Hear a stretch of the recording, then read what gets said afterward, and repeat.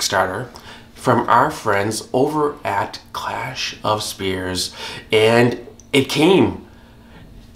I know you're surprised, not because of them, but because Kickstarters never ship when they say they will, but they did, and we are one of the first ones to get this content. So we want to show you what's in the cool box. I will say this is a really big box because we got a lot of stuff. So let's open it up.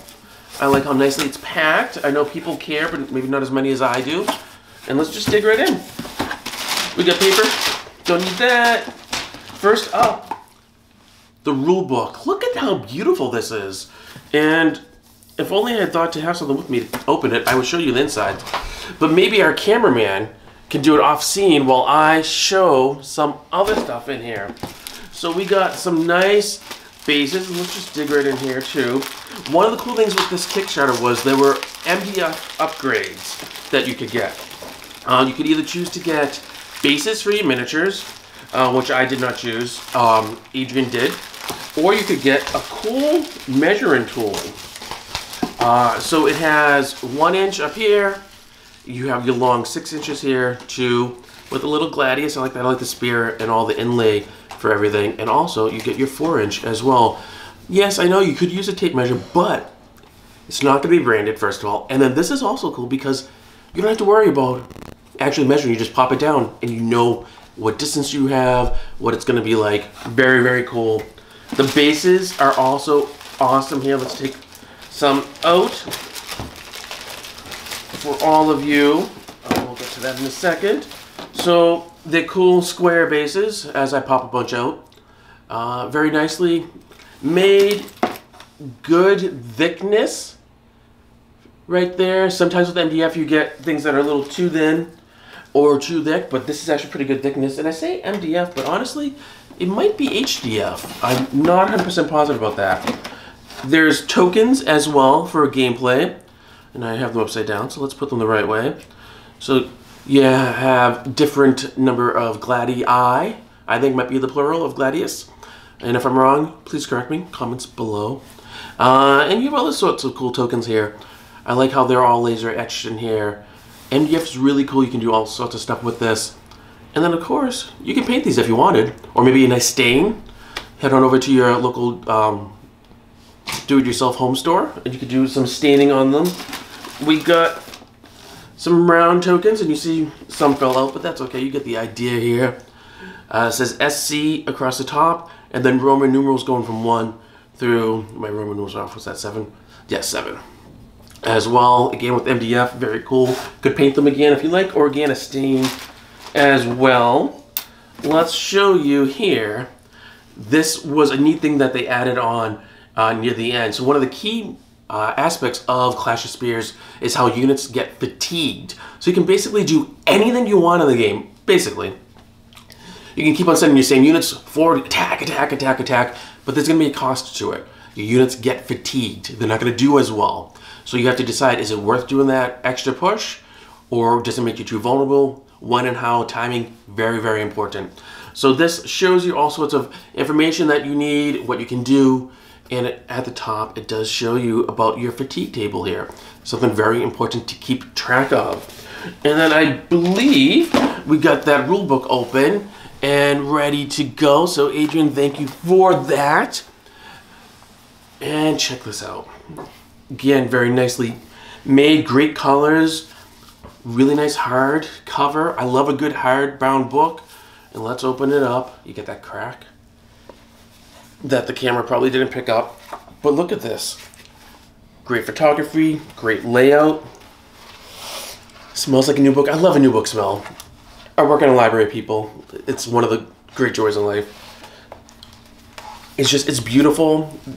If you backed it, you also got the PDF of it as well, available from War Game Vault. And I believe this is going to be going on sale for everyone soon after all backers get it. And then here in the back, I'll put the book aside, you have, this is gorgeous. Nice, thick, spill-proof, I'm going to say. Quick reference guide. Work yourself through everything. A lot of rules, especially Warlord Games is known for this. They'll give you it in the book, so you have to photocopy it or go and print it out from online, which I hate. it's great to have, but like I don't want to do that extra step. Just give it to me that I can use. So this is awesome. And the neat thing about this is you could use dry erase markers on it. So if you ever need to make notes or whatever, just use a dry erase marker, wipe it off, you're good to go. Something people playing D&D and role-playing games have been doing for years. Wargamers have been a little slow to adapt it, at least, you know, built in with the companies. I love this. This is huge. And I can't get over the book, how gorgeous it is. Retail price, $34 American, and just, it's very well made. And I love it. Just, they're great people. And I also want to give a shout out to them because they backed us on our Kickstarter, so that's awesome as well. And then here we got special characters that got made. Now these might be hard, so we might just have pictures of these up on our social media. Check us out, wargamingrecon.com on Facebook, on Twitter, and on Instagram. I think I'm just under my own name, Jonathan, I think, on there. I'd have to think about that. But these are all generals. So I believe this is a Celtic leader, perhaps? I might be wrong. And actually, now that I say it, I am wrong. This is Roman. It has to be Roman. Pewter, it's a gorgeous model. Nice sculpting on it. Very minimal flash. Actually, I don't see any flash, now that I say it. Great definition. This would be a joy to paint for anyone. Oop.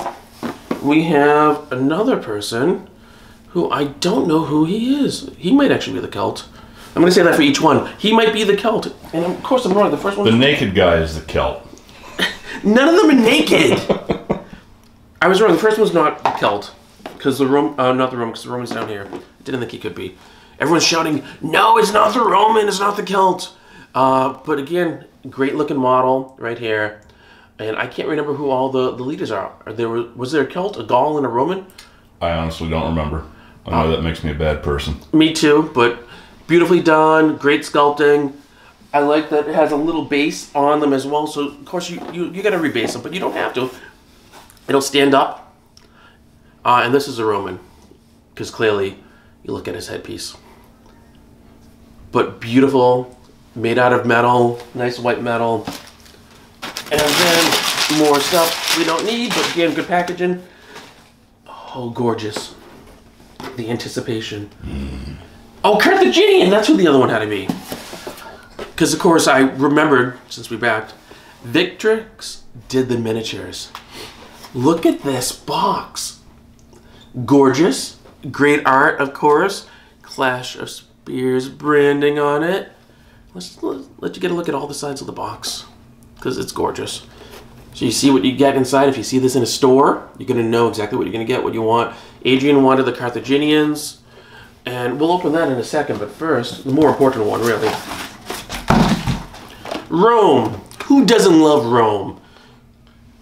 Everybody that had their boot on the neck of. They don't count.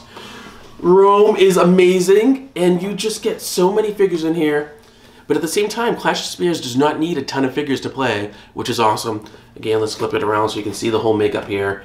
Gorgeous, gorgeous, gorgeous right here. And since this is the more important one, let's open it up. And you can see inside the sprues. It is sprue heaven. Look at this. Great cavalry. You flip it around. You see all the different heads you can put for the people. So you get just great modularity here. But honestly, sometimes with these kind of things, it can be too much to do. Multi-part plastics can be a little for me. And this doesn't look like it. You do have options, but pretty easy to assemble. Things line up pretty well. You get two groupings of this. This looks like it has a command in here as well. Comes with unit cards, which is a really cool thing, because I don't know if you're like me, but if you are, unit cards make it easy to know what your units have instead of referring to that rule book. And if I can get them out, I'll show you some. So again, these are nice, heavy duty, just like the quick reference guide, information on the back, get stuff on the front, symbols that come into play when you play, kind of like, I don't know, Test of Honor, Saga, any of those kind of things, points, costs, and all that sort of stuff. Very, very cool. For everything that comes in the box, there's more cards, I just didn't get them all out. And then the Carthaginians have the same. Do you want to see it? Yes, you do, because Rome has to have someone to kill. Unless I'm playing as Rome, in which case I lose, so it doesn't matter. But let's just open up Adrian's box without asking him, because I'm sure he doesn't mind. And you got slingers here. Very, very cool. Those are probably Numidian slingers is my guess. Nice shields, heads, and so forth. Cavalry. Oh, nice. Very nice pieces right here. Beautifully done. No flash, no anything. And again, unit cards. So you can't go wrong with Clash of Spears. That's what I want in the rulebook. Show you guys. So we're excited that we got our stuff. We'll be playing it soon and talking about it on the podcast. Head on over to wargamingrecon.com to get that. Be sure to like, subscribe, get notifications, click that bell, all that stuff. Follow us on Facebook and everywhere else. Most importantly, if you haven't already backed it on Kickstarter, wait until this comes out on retail and buy it then. You're going to want it. Thank you very much. And as you know, keep on gaming.